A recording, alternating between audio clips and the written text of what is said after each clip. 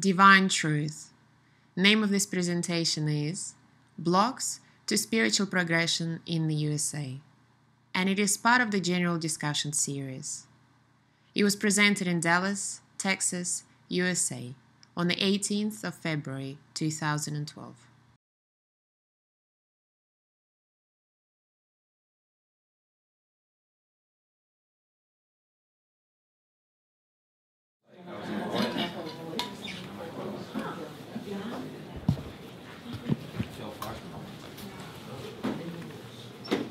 It's good to see all of your smiling faces. We're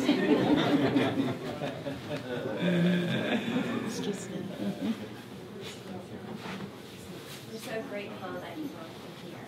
We're so grateful to be We're here. so happy to be in the US. Might not be after tomorrow, right? You'll see. Oh, that's it.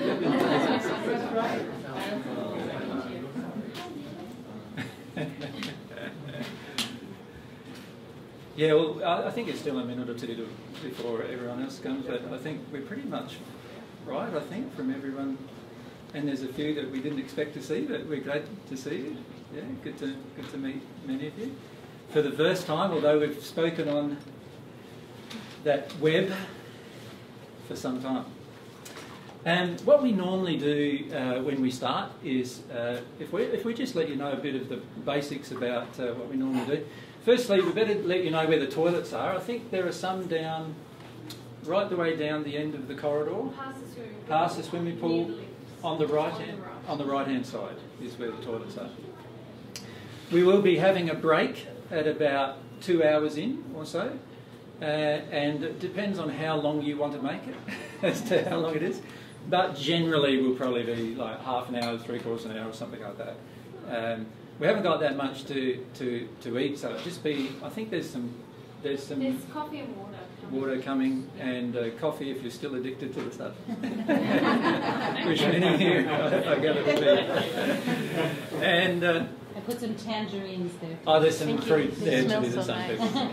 Good on you. We do record our sessions, as you can see, and the main reason why we record them is so that, as you know, everyone around the world can benefit from the recordings at some point. And many of you have seen the recordings, but never been in one. So now, today and tomorrow, the tables are turning. Yeah? So it's very, very good to have you a part of an audience. Myself and Mary have just come from Europe. We visited England first. We had a session there one afternoon, and there were around 70 people or so there, which was an interesting session. And then we went across to Sweden for 2 weeks, and we did 3 talks there. It was very cold, as you can imagine, in winter. And then we went up north. There's a couple who are thinking of setting up a learning centre in Sweden, right up north of Sweden, and it was minus 15 Celsius up there. So what's that in Fahrenheit? It must be pretty low, I think, in the minus 20s, isn't it, or something like that in Fahrenheit. And the day after we left, it went down to minus 42 Celsius. So it's pretty cold. We've got some lovely pictures that Mary took of the snow that's so deep, and walking through the snow to our little cabin that we had there. It was really nice. And there were around about, the first couple of talks, there were about 50 or 60 people there, and then the last one there was about 75 or so in the last talk. Welcome. Sorry if there's just a few seats left. So. Then we came back to England, just briefly for a 2-day stopover, and then we went over to Athens in Greece, and we just had a small meeting there in Katerina's home. Katerina's actually here now too, so there's Katerina. Oh, that's okay. You want to put your hand up, Katerina, so people can see you. So we only had about probably 20, 25 people who... 27 was it? Yeah, who met with us there. And we enjoyed a couple of days, probably 5 days all up in Athens. Most of the time, myself and Mary rarely go travelling outside. Nowadays we just see people mostly, so we didn't go and see the sites in Athens or anything like that. We just went to Katerina. There was riots in Athens the day that we left, or the night before we left. Then we went back to England, had another session there, and there was another 60 or so people in that session. It was an evening session that we had before we came over here. We arrived here Thursday in the afternoon, and our lovely host Robin, where is she at the moment? Ah, there she is up the back there, picked us up from the airport, and actually one of the reasons why you were all gathered here today is because of Robin, actually. So thank you, Robin, for arranging some of the things that she's arranged for us, and she checked out the different venues. We didn't know how many would be coming, so we assumed there would be about 30 or so coming. So we chose quite a small venue here for that reason. Now, many of you would know, maybe, that you have the ability while you're here, if you're hot on it, to provide us with a USB 3 drive. And it needs to be 500 gigabytes or more, and we can copy onto it all of the material that's on the web up to end of 2011. So all of the YouTube stuff that's been loaded on YouTube, all of the material. There's actually more talks than what's on YouTube on the disc. There's basically, I think, 146 talks on there. Wow. Each of those are 2 hours long, so there's about 300 or so hours of video, and there's about 500 hours of MP3 sound recordings as well, along with all of the documents that you could download from our website. It was also on there. And it's for free. As long as you give us the disc, we'll be able to copy it. However, I'll only be able to copy it while we're here, of course. And then Michael, Michael, I've given Michael a copy of all the material, so he has the ability, if you don't bring a disc with you and you want to, he lives in the USA, if you want to just send by mail a disc to him, he is happy to copy the whole thing for you and send it back to you. So that's a service that Michael has been willing to offer. Thank you so much. thank you, Michael. Yep. Is it 500 AJ or 320? Or? Well, the minimum amount of size you'll need is 330 gigabytes. So it's best buying a 500 gig disc probably. Okay. Yep. You can add to it then, like as more stuff goes on YouTube. You can download it and add to it. Yeah. So that's that. Now, perhaps I should give people your details, Michael. Your email address, should I provide first? It's Angel One Day. One. That's a nice one. Yes. At AOL.com. So you get the inference there. Just a little expectation on my side. You're already there. He's just set up some low expectations for himself.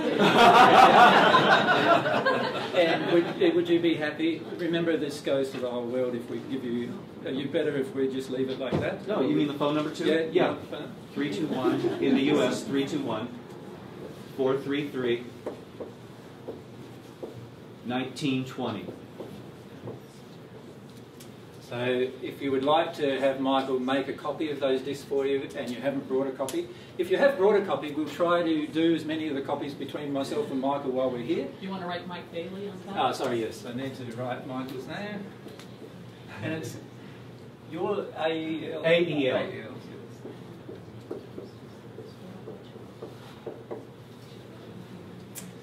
Okay, so that's Michael's contact details for those of you who would like to have that service. It actually is great because it means you don't have to carry on hundreds of DVDs or anything like that. You've just got one disc and everything's on it. And you can actually produce DVDs from it if you wish. So it's easy enough. They're all in high definition, most of the videos. So it means that you can produce DVDs from it if you wish to give to other people. But you still have the master record of everything that's on there. So that's the option. Hello, Tim. Hello, Jackie. How are you? No? There's quite a bit of noise here coming from the hall, and I can't hear you. You can close that door if you wish. Can I close it now? Yeah, Can we wait a few minutes? we should be right. I think pretty much everyone. Hi, Jackie. So there must be quite a few states represented now. Yeah. We got Florida and California, Philadelphia, New Mexico. New Mexico, Washington. South Carolina. South Carolina, Texas. Texas, Tennessee. New York, Tennessee, Wisconsin, Nevada, Oh, wow. Georgia. Georgia.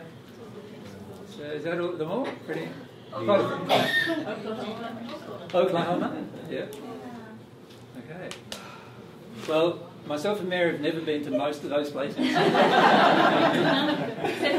This is Mary's first time in the US. So, Thank you. so Mary's used to travelling the world quite a lot, but she's first time to the US. So we've been looking for.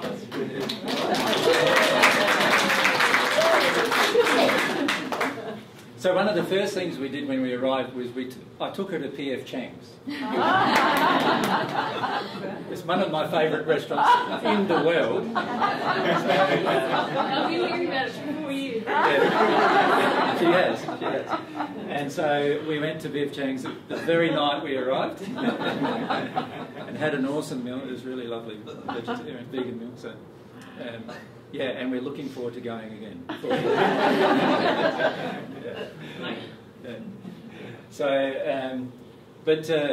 We have really enjoyed going around to different countries because with every different country there is a different set of backgrounds, if you like, and therefore, of course, there's a different set of emotional injuries as well involved in certain countries. So it's interesting when you go to a country. It's very, very different than just hearing about the country or hearing about people. When you interact more, you get a far better idea of what kind of problems and issues that you face. And before we begin every session when we go to a different country, if you could just turn off those mobiles for us, that would be good. Before we go to a different country, when we go to the country, we usually, before we give a talk, we talk to our spirit friends about what they feel are the issues you're facing. So what we'd like to do first in this presentation is to make a list of some of those things that they said for you, if that's all right. That'd be great. So it shouldn't take long, and hopefully I'll remember most of it. I think I've got some of it written down somewhere, which I'll just grab. And we find this is very, very helpful generally because this helps us outline, if you like, some of the general issues. Welcome, Tom. And is that Nick? Yes. Yeah. Right, Nick. Yeah. Last time I saw Nick, he was 5'10", and now he looks like 6'4" or something. Yeah, 6'4". And before the time I saw him before that, he was probably more like 5'5" or something. He's changed quite a lot. So what we've done is we have, as I said, we sit down most of the time just before a session, which we did this morning, and we channel a bit of information from spirits about the different problems that you uniquely face in a particular country. So every country does have its unique issues and problems that everyone needs to face emotionally if we're going to grow. And one of the things they mentioned is that they wanted to give you a list of the different issues that are preventing your growth, right, or preventing things from changing rapidly for you. Many of you have experienced that you've changed a bit when you first found the Divine Love Path, yes? But some of you feel a bit stagnant. And what they wanted to do was list some of the reasons for the issues of stagnation that occur. Does that make sense? Okay, so the first one we'll start with is fears. You all have none. Is that correct? Yeah. And number one fear they listed was the fear of emotional and physical discomfort.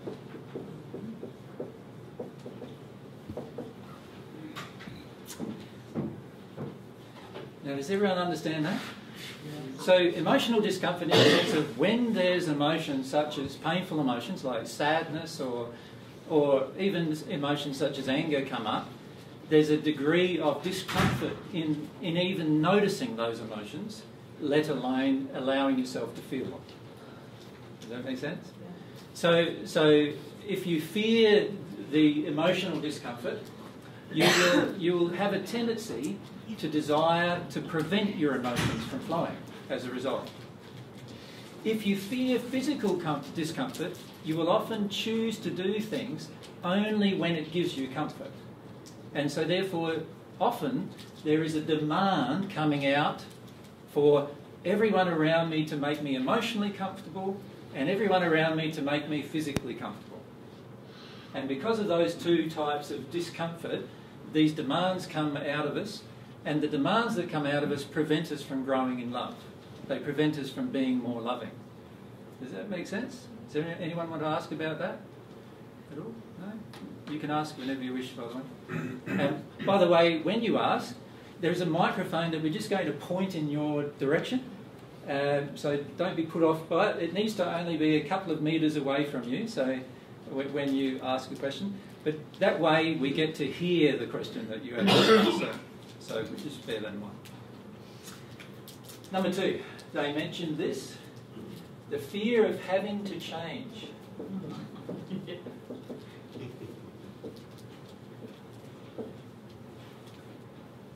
In other words, many our spirit friends feel that for many people in the US, there is a strong desire to continue in the same way of life as you've been taught that you can expect.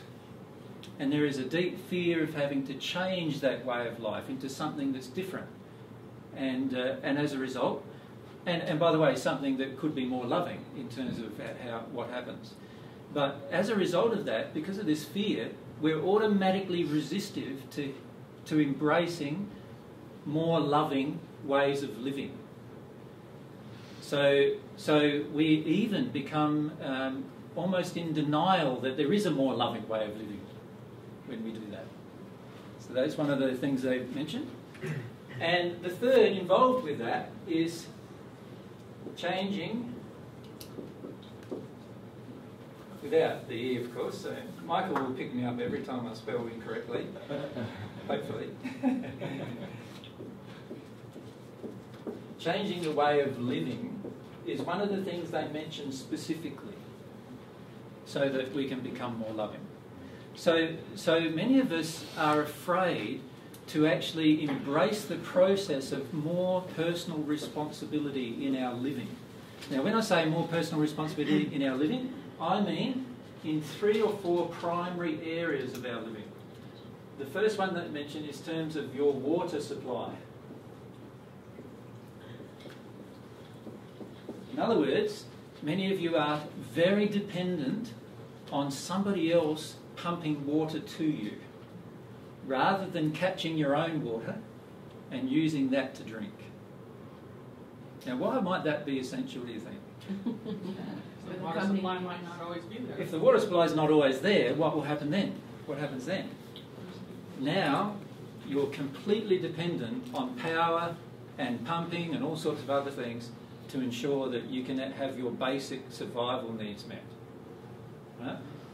One other thing they mentioned is your own food supply. In other words, many times, because, one thing we notice here in the US, and Mary is yet to be at a shopping centre. We went to Sprouts, which Robin said to us, well, I'm going to take you to a little store, or something along those words. She said, we went to Sprouts, and that's about the size of our shops, basically. And so, in Australia, so we're yet to go to one of those big acre things that we have here. But one thing I noticed last time I was here, and I've been here many times, of course, so one of the things I've noticed over those times is there is just so much choice that you have, isn't there? Many of you are used to having huge amounts of choice available to you. How do you feel when you go to the shop and the thing that you wanted isn't there? How do you feel then? For many Americans, I notice there's a frustration and an irritation. There's almost this expectation that it should be present. that particular thing, whatever that particular thing is. Now, if you think about that, firstly, that's a demanding expectation put upon the shop or upon the society, which is an unloving expectation of society, that they provide you everything that you need. But secondly, because of this wide variety that's available to you, you have the ability to just go to a store and pretty much get anything you want. And therefore, less inclination to actually produce what you want for yourself. Does that make sense? Mm-hmm. Yeah. Now, of course, again, if something happens in your society with regard to the economy or with regard to maybe earth change events or any other thing that could happen in your society, and there are indications, particularly with your economy, that things are not as good as they could be, and that your national debt is growing at extremely large rates, and all of these things could trigger events in the future. And unless you have at least some degree of self-sufficiency, you may find yourself struggling quite a lot. The third thing they mentioned is your own comfort. In other words, being responsible for how you make yourself comfortable. So at the moment, in most developed societies, comfort comes from what the society provides to us. So in terms of electricity, for example, power, fuel, and so forth. So at the moment, you have the comfort of being able to get in your car and go down to the cinema anytime you want, even if it's like 5 miles away. You still can go. Because as long as you've got some fuel in the tank and you've got a vehicle, off you can go. And a babysitter. And a babysitter. And perhaps some other things too. But it's fairly easy to get what you want in terms of your comfort. If you're at home and you're too cold, you just turn up the heater. There's not much else you need to do. And that power then comes, and as long as you're able to pay for the power, you basically have the heating you want. Now, if you're taking responsibility for your comfort, you won't be as reliable on others to provide you with comfort, and you won't have a demand coming from you that they provide your comfort. In other words, you won't expect that they do all the time. And the key with determining whether you expect it or not is what happens when the electrical power goes off. How do you feel? Is it the same feeling you have when you're in the shopping centre and you can't get the thing that you wanted? Same feeling? If it's the same feeling, one of expectation and therefore a bit of annoyance or anger, then that's telling you there is a demand there. There is something that's demanding going. And with regard to the fourth thing is just shelter. And most of you have no problems with shelter. Like, you've all got a home, I gather. None of you are living on the streets at this point. It's a valid question, but is there anybody living on the streets at this point? I'll just modify the talk a little if you are.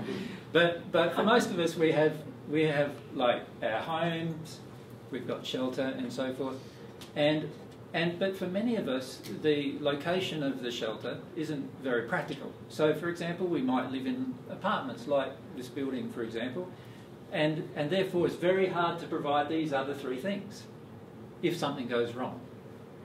Right?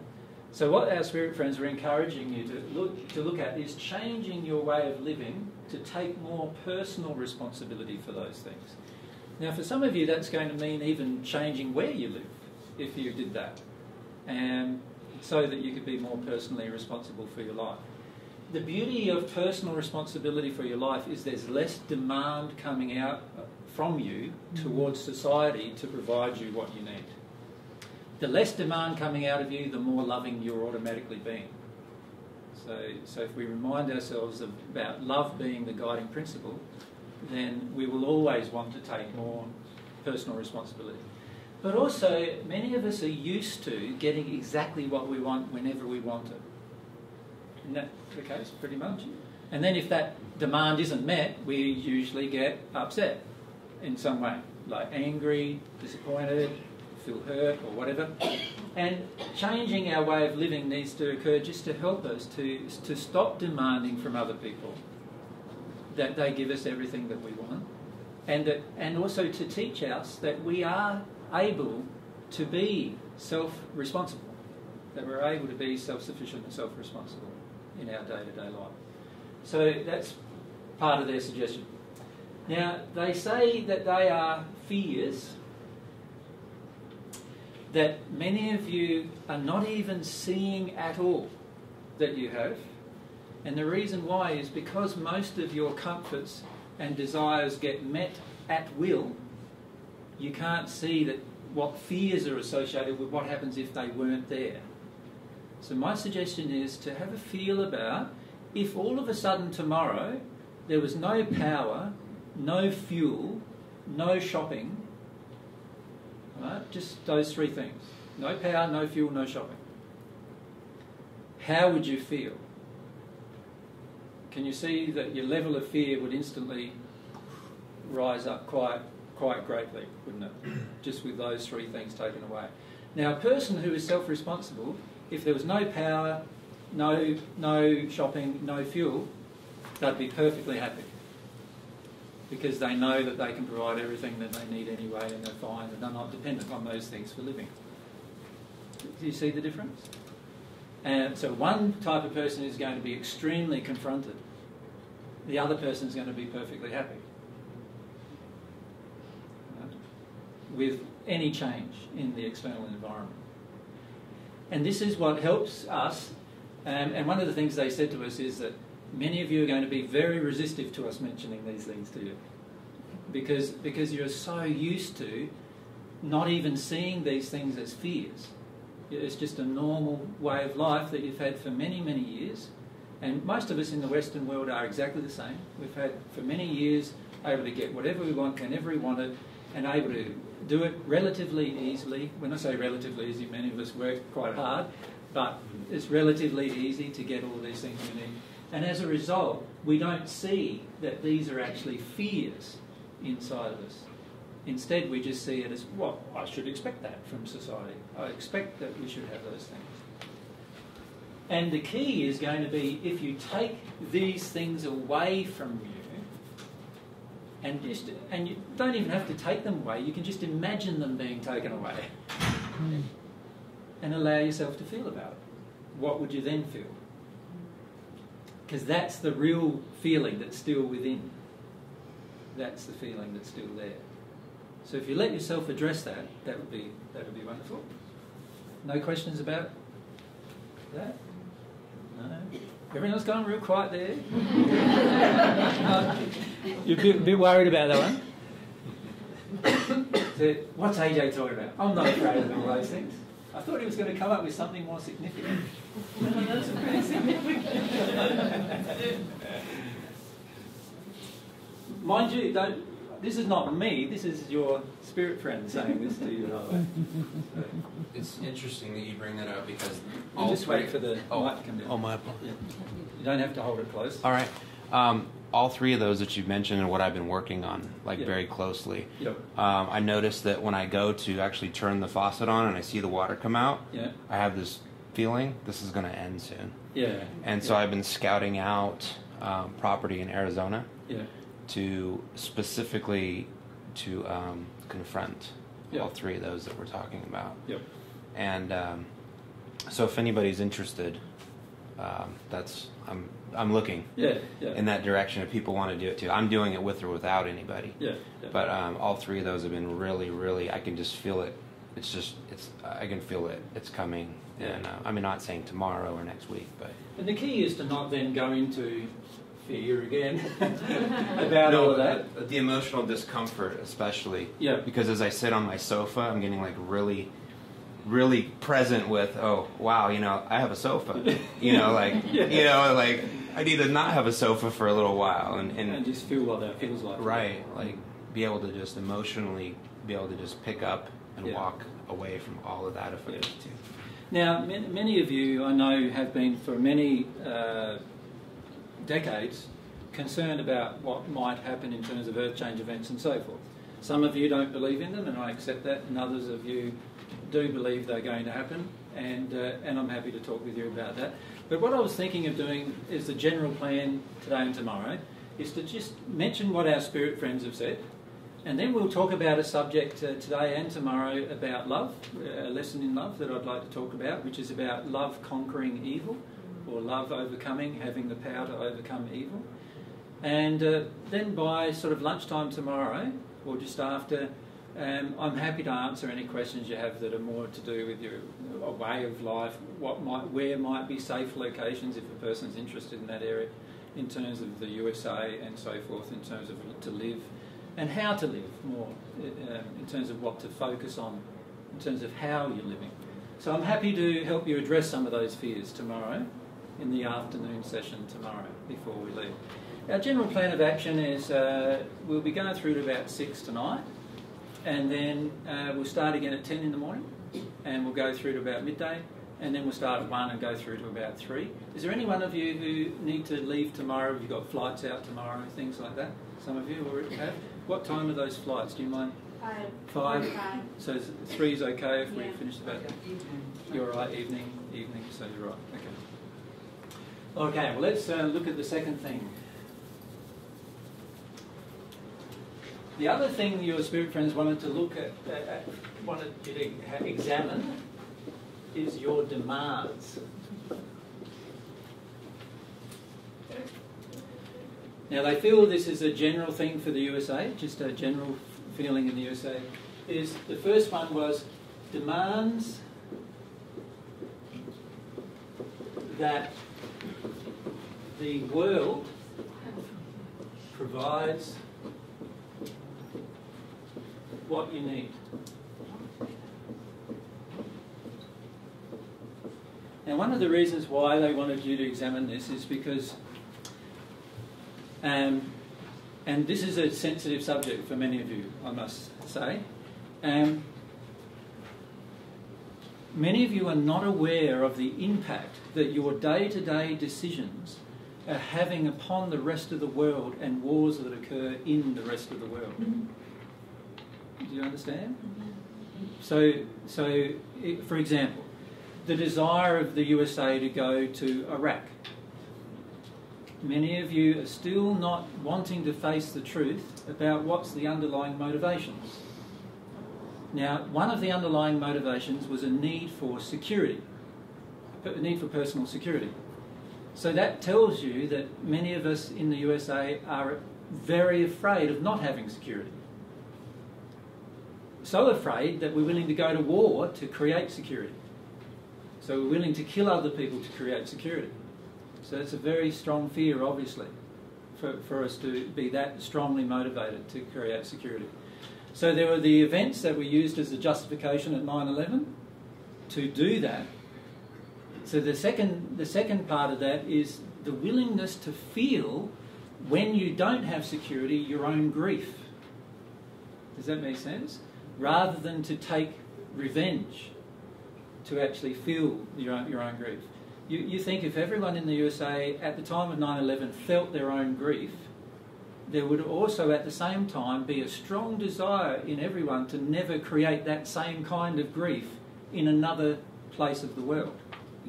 But unfortunately, because of the lack of feeling of their own grief, there was a desire to create the same kind of grief in another part of the world. And unfortunately, far more people have died, civilians have died in other parts of the world as a result of that choice.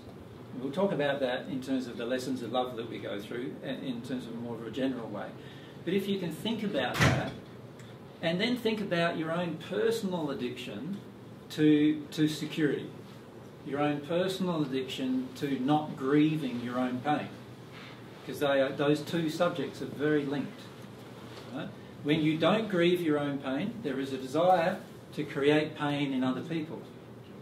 And when you are afraid for your own security, you then take what is called preemptive action to make yourself feel safe, even if that preemptive action is violent in nature. And this is a very damaging thing to the rest of the world. So this demand that the rest of the world provides you what you need in terms of safety, security, but also in terms of oil and other resources, this is something to look at in terms of your lifestyle. Does that make sense? So this is about dealing with different emotions that affect your lifestyle. Marina?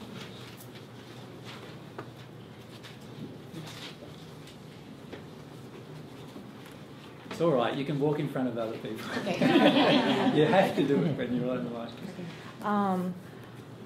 how can someone trust, whether they're living or past, that feeling the grief would change that?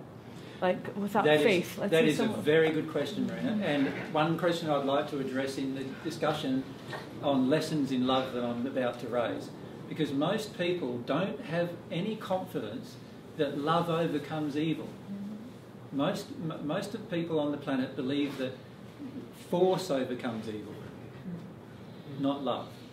And this is a primary problem with the world today, is that we have a sense of hopelessness about love. Yeah. We sort of feel that it's nice to talk about love, but it's not practical. It doesn't practically change things. And so we have some quite frightened emotions that we need to address. So that's why I want to talk about this subject of the power of love, and as a lesson that we need to address. That seems hard, especially if you've never felt that ever, potentially. I agree. Yeah. If you've never felt any power of love and you've only ever seen in your own life when force or evil has done its work, and that's the thing that's been responded to, it's very, very hard to trust that love is the guiding force of the universe when the opposite of love has been the thing affecting you personally. Yep, I agree. We had some spirits today come to us when I started thinking about the subject of our talk today, and they were women spirits who were very frightened, and they don't see love as a guiding force at all. They see security as their main issue. And that's interesting given the demands we place upon the world for security. We want security. And we're not even interested sometimes in love. We're interested in security, safety. Safety first, then maybe love. And sometimes love is quite low on our list. Yeah. Are we going to talk a bit about denial? Because, I had a lot of fear in me that I was in denial of. Yes. And it wasn't until I was willing to actually go into the feeling of just how denied of safety I was as a child that it all started to come up. Yeah. Well, it's interesting you raised denial as an issue, because that's the third thing your spirit have written down for us to raise with you. But I'll get to that after we've mentioned the second thing. The second and third things about our demands is this demand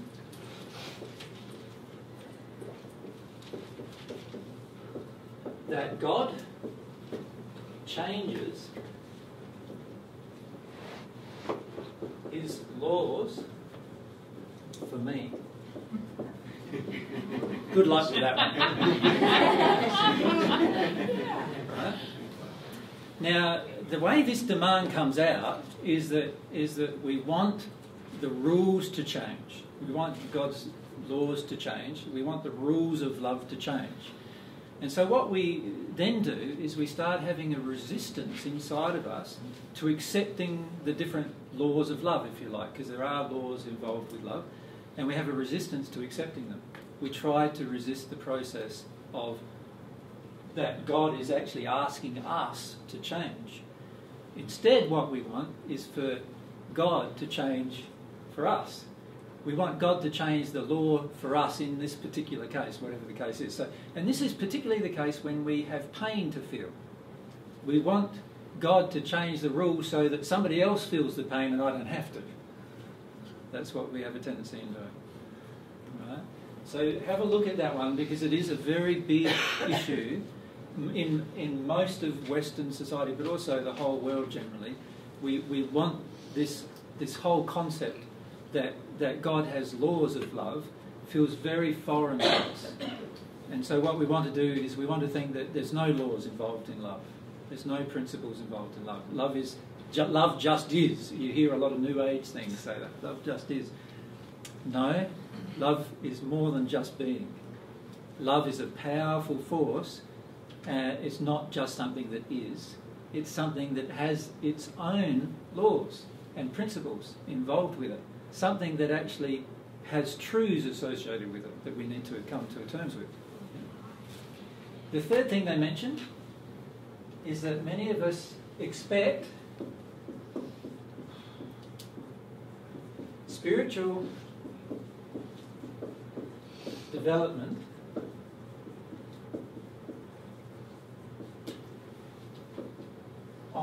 a plate.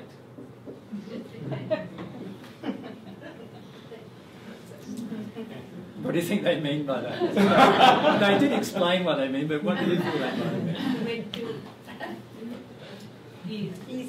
Easy, given to you, and then all of a sudden there's some hey presto, I'm changed. Right? That's what many of us expect, right? We expect spiritual development to be just on a plate given to us without there being any real need for any personal change, any personal effort to be involved in the change. And in fact, many of the forms of spirituality that are on the planet have that kind of feeling in them, don't they? So even a lot of Christianity has now become a Sunday thing, where you go and get entertained. Right? But it can't confront you. If it confronts you, then you don't want to go. So you go to get entertained, it's all very happy, all very nice. You feel a bit of divine love in that process because you feel happy. And you become quite addicted to that. But there's no need for any personal effort or change involved. Right? And a lot of New Age development is very, very similar. New Age spirituality is very similar. It basically says that you can have instant change. And many people now, we notice this was particularly the case when we were in England, many of the people we met in England were almost completely overcloaked by spirits. About 45% of our audience were overcloaked by spirits permanently in their life. Right? Every single day of their life is run by another spirit. And it's very interesting, every single one of them described almost the similarity of a sequence of events that led up to the overcloaking. And they actually remember the day it began. They actually changed their name on that day, for many of them, to a new name. They gave themselves a new name. Right? And they began from that day living a completely different life, like they were a different person. And there is this general acceptance in New Age theology that that's a good thing. Does that make sense? This instant change, that's a good thing.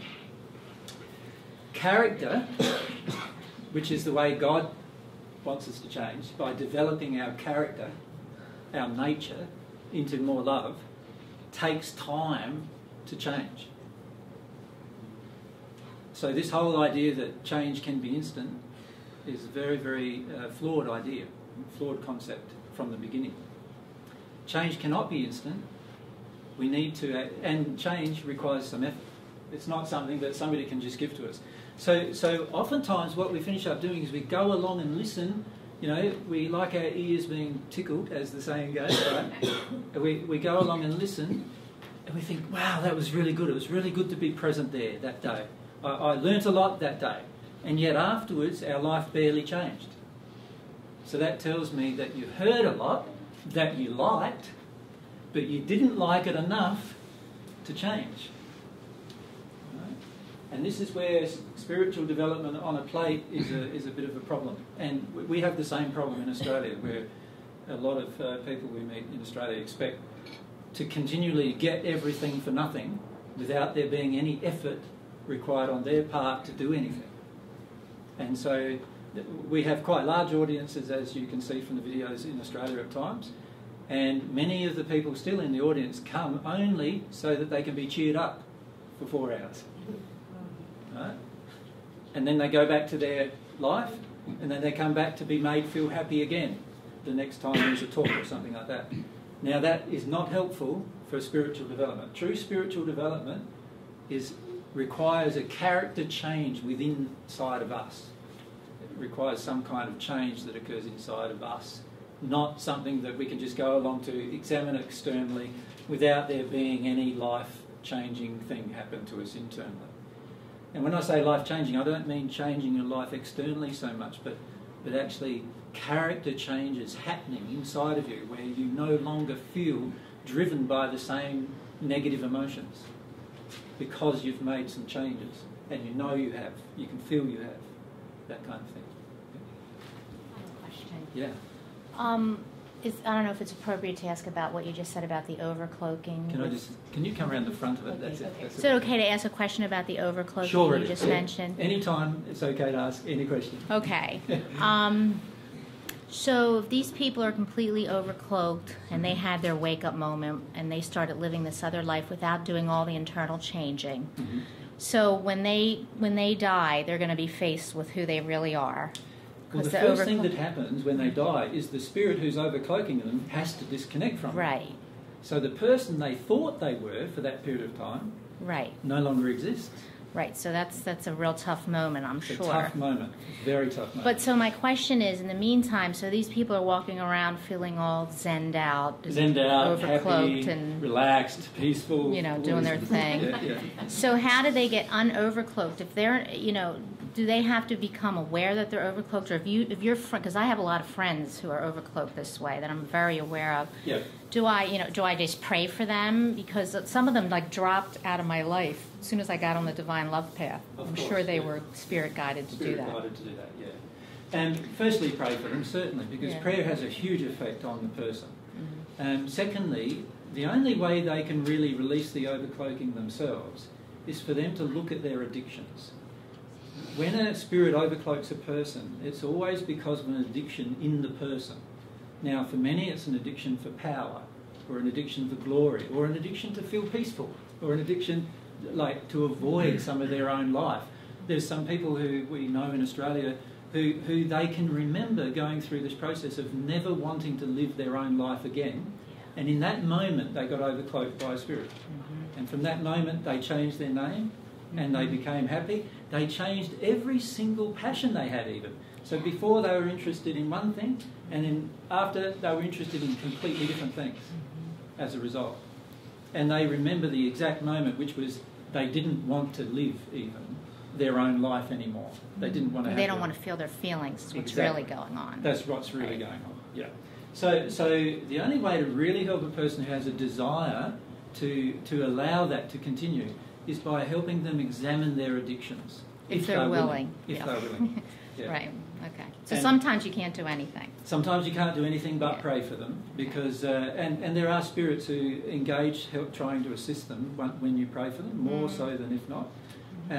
But unfortunately, unless they're willing, it's very hard for even those spirits to actually help the person. So if somebody, I'm a healer and a channel, and if somebody came to me for a session and I saw that they were totally overcloaked, which happens plenty of times. I bet, yeah. But they don't know anything about spirit attachment and overcloaking, and I am very strongly feeling I can't just sort of put that on the plate.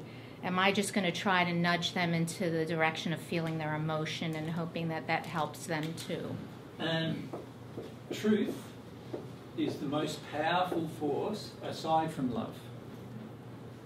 So my suggestion would be to tell them the truth. Oh, okay. If you just can put it out there. You just tell them exactly the truth, but give them as much information as you possibly can. Okay. So the truth is, I don't know if I can help you very much, because you at the moment are overcloaked by this spirit that I can see. Okay. Now this spirit, and tell them a bit about the spirit, the personality of spirit, what you observe, their age, or any other thing, any other details that you know. And just say, now, inside of you, then something must have happened for you to have a very close association with this spirit. Yes. And just be honest with them. Okay. And let the truth do its work. Now, for some people, when the truth hits them, they get angry. So right, that's okay. I have to move my fear in terms of their reaction. Yes, your fear of saying the truth. Because I can feel that they're not going to like what I say, and so then I get paralyzed in myself. Can I suggest to you, though, it's mostly the spirit who is not going to like what you're I know. You're right. Totally, I get that. So what your fear is of spirits who are angry. That's right. And you're afraid of them and what they might do to you in your life, right? I am. Actually, now that you mention it.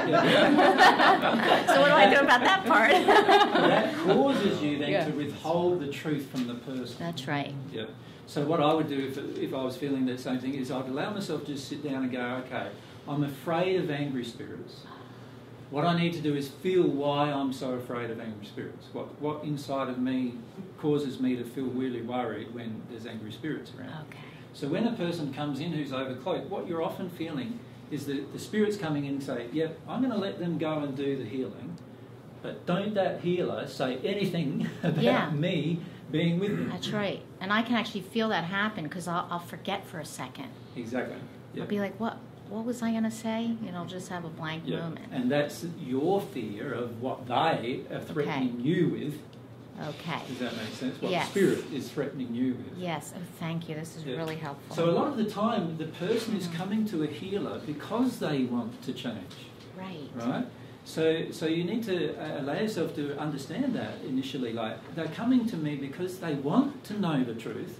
They want to, if they didn't want to know the truth, they'd be sent to a different healer who wouldn't tell them the truth. Right. Does that make sense? Yes.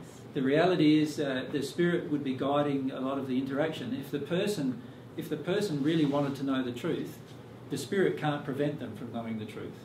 And the person, through their soul condition, will be drawing themselves to you. They'll be pulled to you as the healer. So embrace that process. Okay, they're with me because they must want to know the truth. Just assume they must want to know the truth, the person. The Spirit, the feeling you're getting from the Spirit is, don't you tell them the truth, otherwise, and there's some blackmail and threats and bribery in that. And what I would do is I'd address what they can bribe or blackmail within me that prevents me from saying the truth. Yep. Thank you so much. That's really helpful.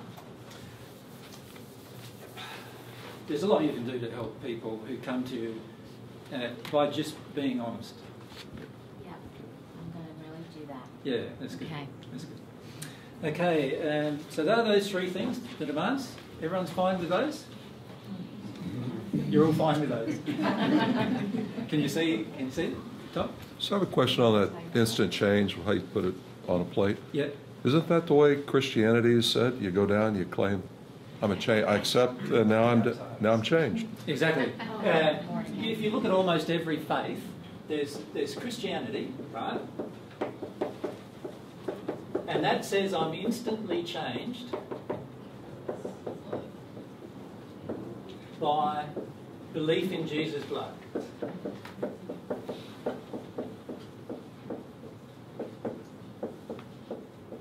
Yeah, that's basically Christianity. Now, New Age says I'm instantly changed by a spiritual metaphysical experience. There's hardly any difference between those two things when you think about it. They're both saying that instant change is possible, which it's not, and they're both saying that there's something external that caused their instant change, when actually true change can only happen internally. Yep. So they're very, very similar. Yeah, very similar in a lot of ways. Now, true Christianity doesn't say that at all. What I taught in the first century is very, very different to what people are teaching now in Christianity. I mentioned character all the time, the need for moral development, for character, for changing the way we feel. But a lot of that gets ignored because we have as a society a very strong desire to have instant change. And why do we have that? Because we don't want to feel the pain of a slow change. We don't want to actually go through a process. And it's a big issue I feel on the planet. I think it's more than that. If we just point, you can come around the front here. Okay. Just got the camera. Sorry, it's just if we don't get the voice, then you'll be very annoyed when you hear it. There's a lot of denial that there's anything wrong. I mean, this idea of needing to change, I know it personally, Yep. A lot of New Age stuff is, there's nothing wrong, Yep. You're fine just as you are, and just be present. Yes. There is a big idea in New Age theology, isn't there, that you're beautiful the way you are, you don't need to change. Exactly. Yeah, definitely. And if we were all beautiful the way we are, there'd be no war on earth. Right. So obviously we're not all beautiful the way we are because we are a part of this system that creates war. So we need to see that just by the external results that we can't all be beautiful the way we are. There needs to be some change. And also there's so much shame inside that we do not want to even look at all. Shame is a huge motivator to not change. Yeah, I agree. In fact, that's what our spirit friends wanted to write with you, the things in denial of. So the third thing they wanted to mention to you was there's denial of certain things, particularly in the USA, in Northern America, that's different to the denial of different things in different countries. So like when we were in England, there was a deep denial of of spirits, spirit overcloaking and spirit influence.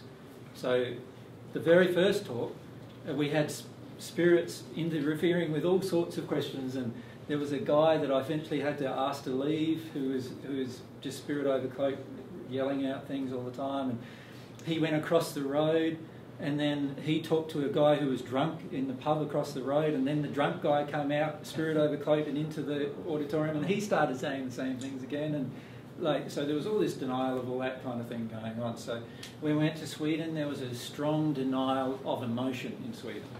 Very stoic, strong denial of emotion. Every country has its own issues. In Australia, we're all laid back and apathetic. We're happy with anything.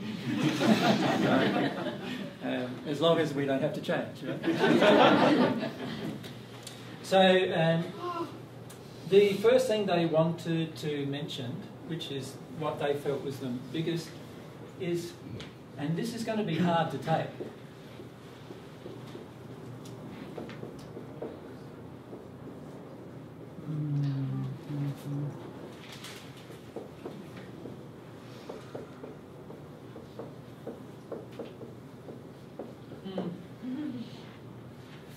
they're saying that they feel that many have their hearts closed to love, and they see love as a bartering system instead. Do you understand what I mean by a bartering system? Like, I'll do this for you as long as you keep doing this for me. I'll give you this as long as, I'll do that for you as long as. And what they feel is that many of you feel the barter is love.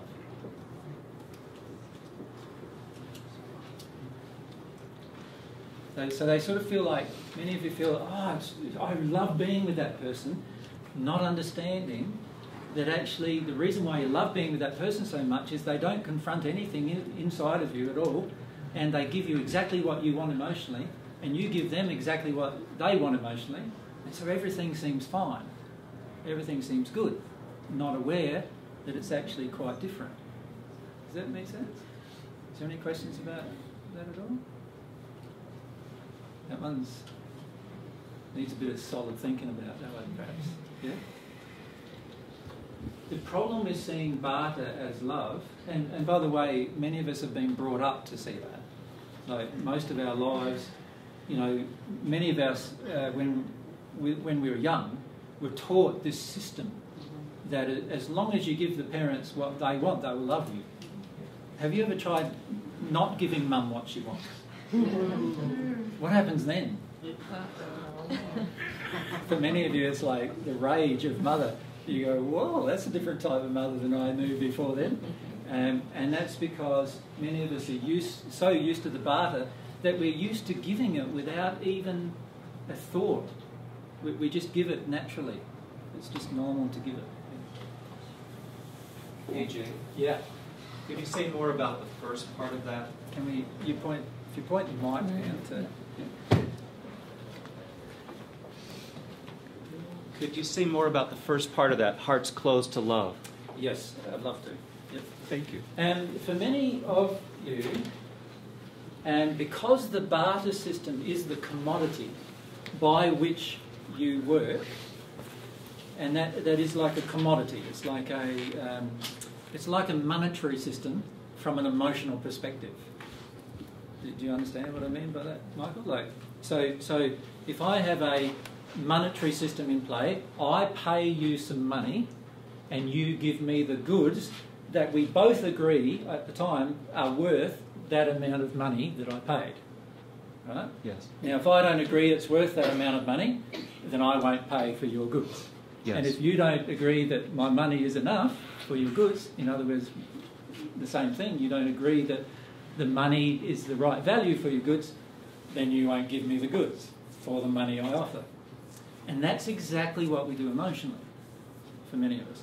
Now, because we do that emotionally, we don't have to open our heart. We don't have to risk anything. You see, a heart that is open takes risks.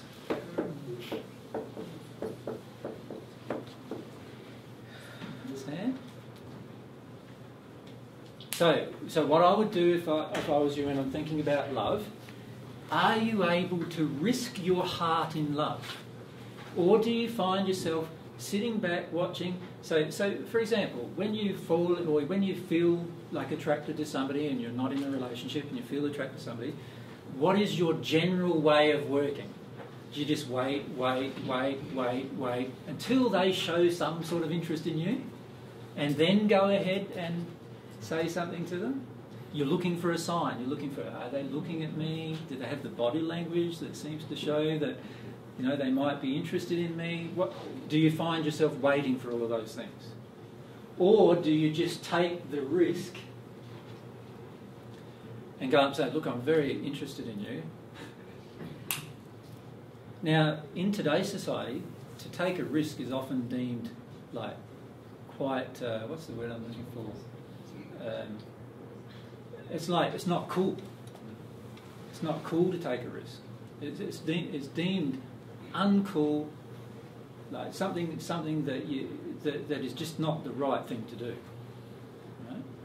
But a heart that is open takes risks. It actually exposes the truth of itself to another person. Let's look at it in terms of we're already in a relationship. When we're already in a relationship, what do?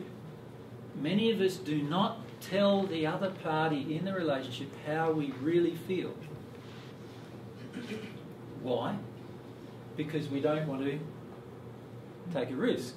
What we want to do instead is we want them to tell us that they want to know how we feel.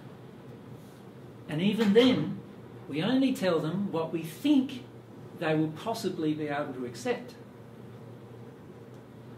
If they can't accept it, or we believe they cannot accept it, we don't say what we really feel. We withhold a bit of it. Right?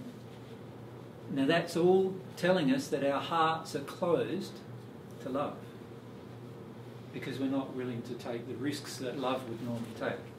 Now, for many of us, we are so used to this because we were brought up on this. We were brought up on this whole concept that love is a bartering system, and you shouldn't risk anything. You shouldn't have to risk anything, is the viewpoint we often have.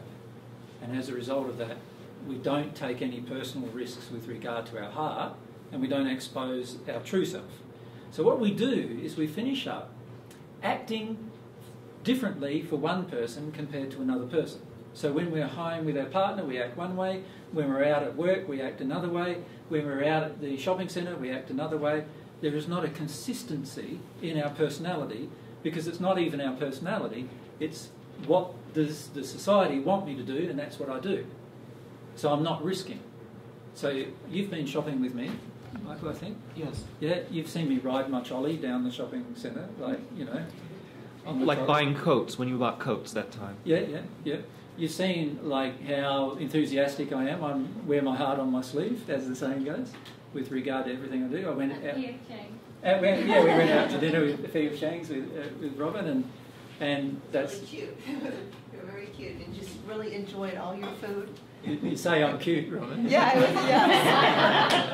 and even in the grocery store, they were so excited about all the choices, and it was just enjoyable to watch them enjoy themselves. Yeah. So everything we do, we really enjoy it, and it's infectious as well. Like, because that's a part of my nature now, and that's how I'm with everything. It's infectious. It infects other people with the same feeling. They all feel the same way. And so that's a part of being open to be yourself. So when we're open-hearted, we're open about exposing ourselves to everyone around us, exposing our true character, our true condition, our true nature. Yeah? Now, for many of you, your society has dictated to you that that is a bad idea, hasn't it? And it's very interesting when you go between Canada and the USA, because Canada is actually more accepting of individual personality. And when you go between the two countries, it's quite marked. Like in Australia, and it's very similar in Australia as it is here actually, with regard to this issue. And in Australia, if you dress a certain way, you would definitely be laughed at if you walk down the street, right? And like, I just remember Nate, every way he dresses. Like, in Australia, generally there would be some kind of laughing at him because he dresses with a different style pants than top. He usually wears a bit of a coat or a vest with a colourful shirt and a totally different colour tie and all of these different things. And that, in Australia, that would be looked down upon. Now, you imagine a guy like that going to a business in the USA and working in a shop. He wouldn't even be allowed to work in the shop in the USA doing that, with that kind of amount of character coming out of it. Instead, what would he do? He would have to take on the shop uniform, and he'd have to do that. And this is all a part of conforming us to not opening our heart. So we're so used to it that we don't even think of it anymore. We don't think of it anymore. So tomorrow I'll wear a shirt that I bought here in Texas that most men have told me they would definitely not wear. And you've probably seen it before. It's that cowboy shirt. And and I bought it here in Texas. But when I first bought it, every single person with me told me not to buy it. Because our hearts are closed to exposing ourselves, like our true character. What I think is really beautiful is when a person exposes their true character, their true nature, their true feelings about everything. And you know, there's no hidden agendas then. It's also not difficult to get to know them. Do you understand? It's not, like, it's a lot easier. You don't have to work hard to get to know them. Like, I find in a lot of societies you have to work very hard before you really know somebody. And that's because we're not willing to be open and exposed. Does that help answer this? So it's a very big issue, I feel, in most Western societies. In other societies, some of the societies in Europe, there's a facade of openness. So, and we find that when we go to Greece a bit. Like, with Greece, everyone's more expressive, but a lot of times it's the expression of rage, not actually expression of their true nature. Is Italy the same? Yes, Italy is even more so. Not an expression of the true nature. So I'm not encouraging you to just go out and come up with a personality that you like and then be that, because that would also be a facade. I'm suggesting to actually expose the truth about yourself all the time. Now that's very hard initially. It's frightening, like it's terrifying initially. And if you think back to your school years, for some of you it's not very long ago, and for some of you you're still there, but if you think back to your school years, exposing your true feelings on every single issue, how frightening would have that been? Like, you'd get ridiculed, made fun of about all sorts of different things generally, if you had done that.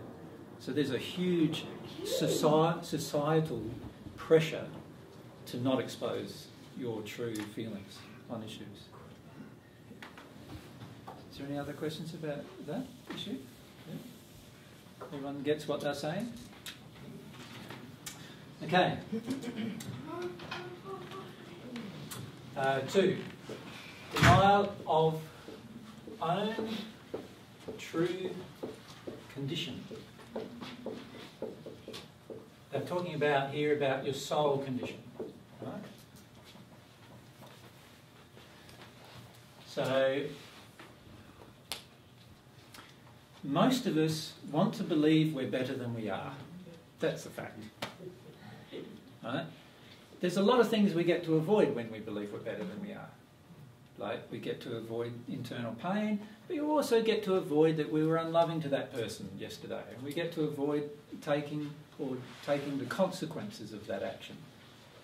Because we go, oh, I wasn't loving, I was fine, I was the person in the right, or whatever. So what they're suggesting is there is a strong need to become more aware of our own true condition. In other words, a strong need to become more aware of our own true character, what it is within us that we actually do believe. Do you understand? So for many of us, if we looked at, remember the soul condition is a mixture of different things. It's a mixture of beliefs, emotions. Right. Anything else that it's a part of that you remember? Passions, desires. Passion, desires, yeah. Memories.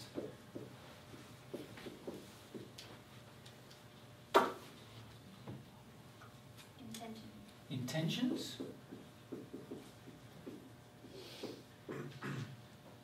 Even if we just started with those, can you see, like, if we look at our true condition, what do I really want? What are my real desires? For many of us, we're still struggling discovering what they are. You see, if we were more aware of our own soul, we would know exactly, yeah, I love this, I love that, I love this, I don't go for that much, I don't go for this much. We'd know ourselves well. So this is about knowing what we want, knowing what we really feel is important to us, knowing what we want to do with our life even is a part of it as well. Does that make sense? So what about our emotions? If we were aware of them, we would be aware. We wake up in the morning. From the moment we wake up in the morning, we'd be aware. What am I feeling right now? Am I feeling fearful, sad, lonely? All these different emotions that we have the moment we wake up. You know, that's why we reach for the cup of coffee most of the time. Because the cup of coffee helps us get over this feeling that I have, that I've woken up with. Right? And so if I'm aware of my own true condition emotionally, I'll be able to go, okay, yeah, I've woken up with sadness this morning. I feel sad. I don't know why, but I feel it, and I'm aware of my own feeling. And then I look at, okay, I must be shutting it down because I'm not crying. I'm sad, but I'm not crying. So I must be shutting it down. Why would I be doing that?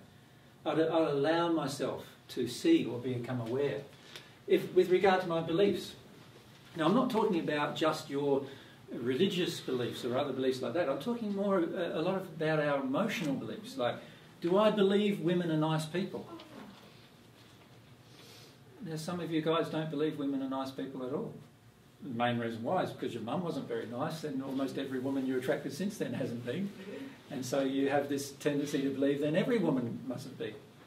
Right? The same applies for many of you ladies with regard to men. Yes? These are beliefs that are inside of us that we are in denial of. So if I'm living an alone life or living a fairly separate life, if I'm not in a relationship of some kind, then I need to look at, is this because I'm growing and changing, so therefore I've yet to attract the person, or is it because nobody in their right mind would want to live with me? Which one is it? You know? And this is where we need to be honest with ourselves and our belief systems. Like, we got an email, was it yesterday or the day before yesterday? That one about the women, yeah. It was pretty intense, this email that we received. It was a joke being sent around, and some of our friends sent us this email. And the email listed all of the stages of development of a woman, saying how there's beauty here, beauty there, right the way to 80. And then it said men, the same thing for men. And it said from 1 to 80, they're all the same. And what did they say? Something about being led. They're just totally led by their balls, or something like that, it said. And that was it. Now that told me a lot about the person who sent me the email. And their denial of their true attitude towards men. Yeah? And quite often those kind of things do. Yeah? So that's our beliefs. And our memories. We're often trying to shut down the things that we remember that are not pleasant to remember. Have you noticed that? Like, do you find yourself doing that at times? Trying to shut down things that are not pleasant? So for example, one of your children, you're now grown up and you've got grown-up children, and one of your children comes to you and says, "Mum, do you remember back then when you belted me?" "No, I can't remember it at all." And they said, that was pretty unfair because I actually didn't do it and my brother did it. No, I still don't remember that at all, you know. And the reason why we don't remember these unpleasant events is because we have guilt associated with them that we don't want to feel. Right? We have emotions associated with them that we don't want to feel. We can remember. A lot of times we're also unwilling to look at our intentions and what we're desiring to do. You see, sometimes our intentions aren't very nice. Right? Have you found that? Like, let's say you're driving along the road, on the freeways, and somebody cuts you off on the freeway. What do you find your intention is right at that moment? To kill him. To kill him? For someone, yeah. Some people do feel that, to kill the person. A desire that person died on the road, or you know, sometimes we have these very, very strong emotional responses that we deny instantly as soon as they happen. We turn them off the instant they happen. Yeah? Okay. So that's what they're talking about, our true condition. Any questions about that one? I have a question about the attributes of the soul. Does the spirit have any of those attributes, memories, or? The spirit body contains some of those things, but the actual attributes, the actual quality, the personality, and everything else, it resides in the soul.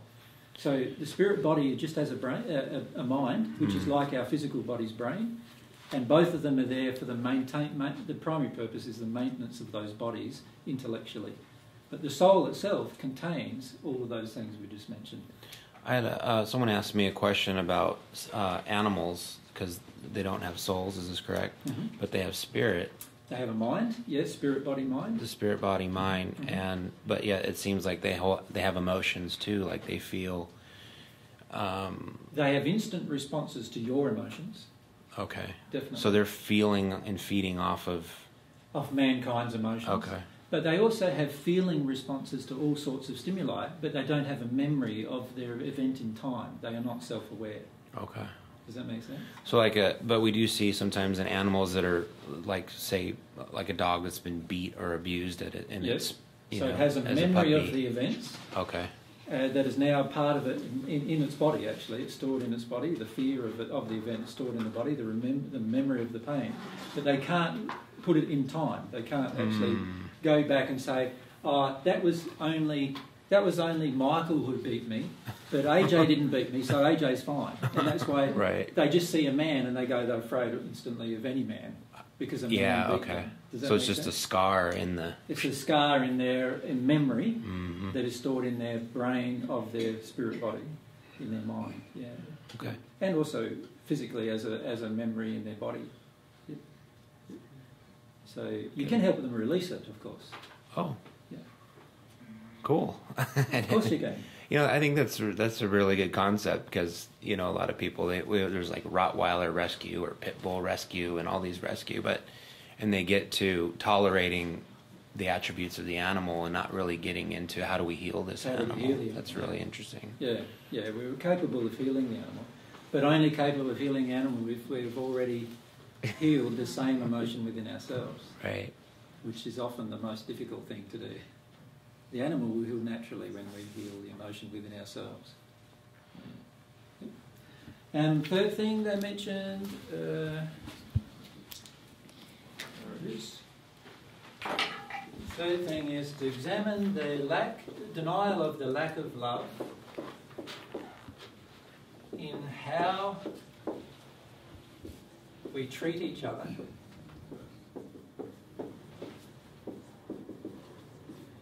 And in the environment. And the environment. How we treat the environment, they're basically saying.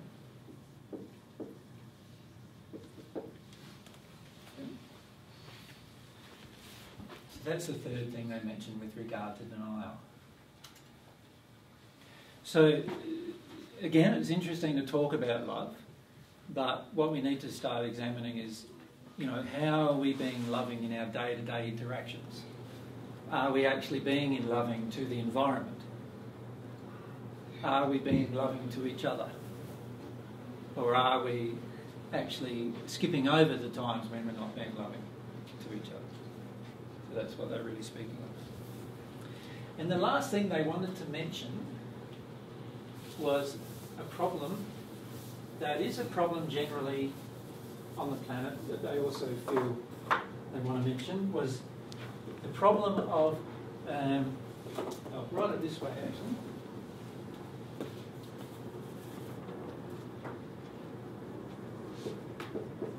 Making excuses.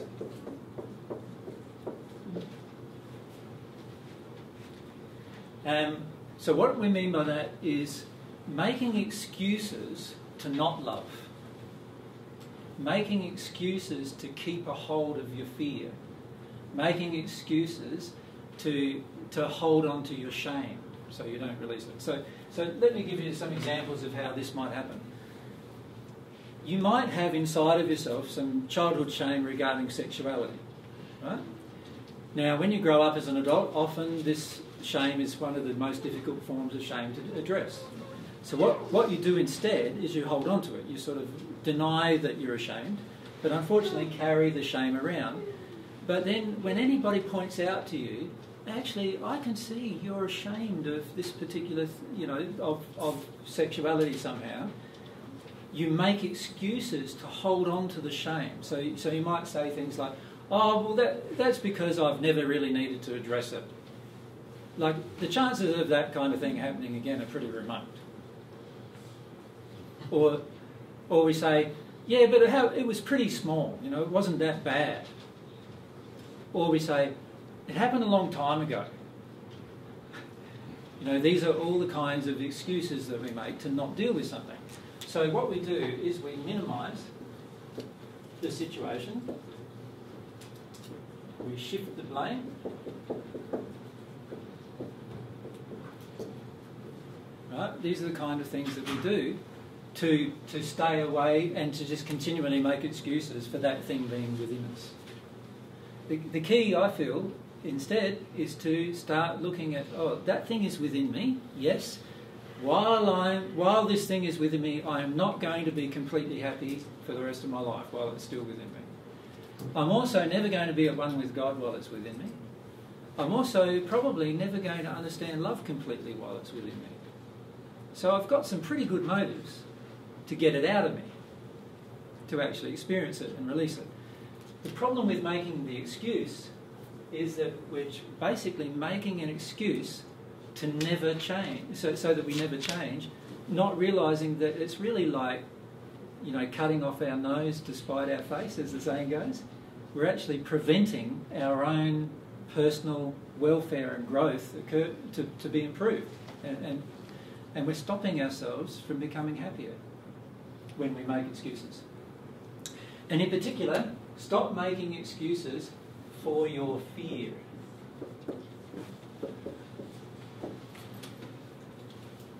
Do you understand that?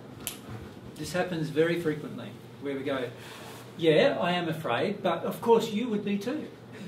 If this had happened to you, and that had happened to you, and this had happened to you, and so forth. Or we say, yeah, I am afraid, but surely anybody would be afraid in that situation. We make these excuses which cause us to be distant from the actual feelings that we need to release if we want to get closer to God in particular. Okay. So that's basically the end of what they've said. All right.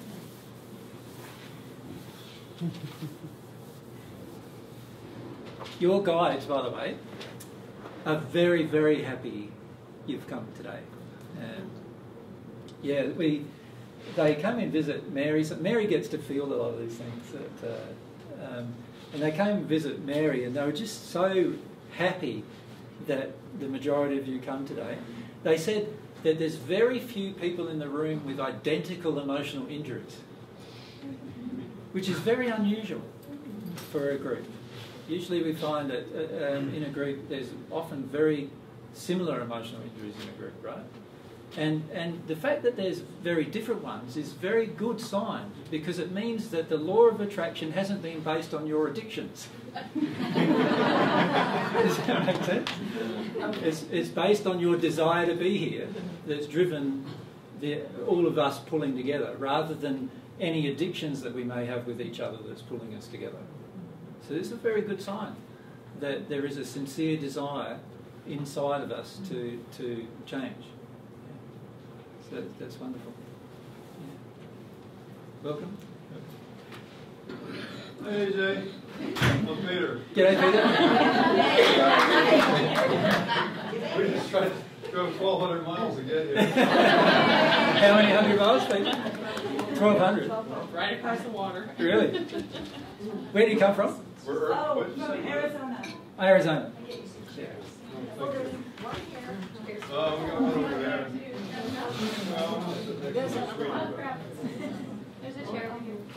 There's a chair down the front. It's beautiful. Well, thank you very much.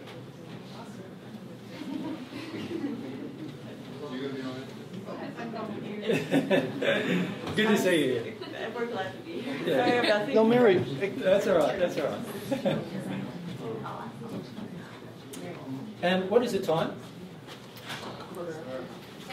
20 after? 20 after 2? 3. 3. What if we have a bit of a break now for maybe... Should we have a bit of a break for maybe half an hour? Does that sound all right? And there is some water there and some other things I know. And so if we come back by 3:45, can we do that? Thank you.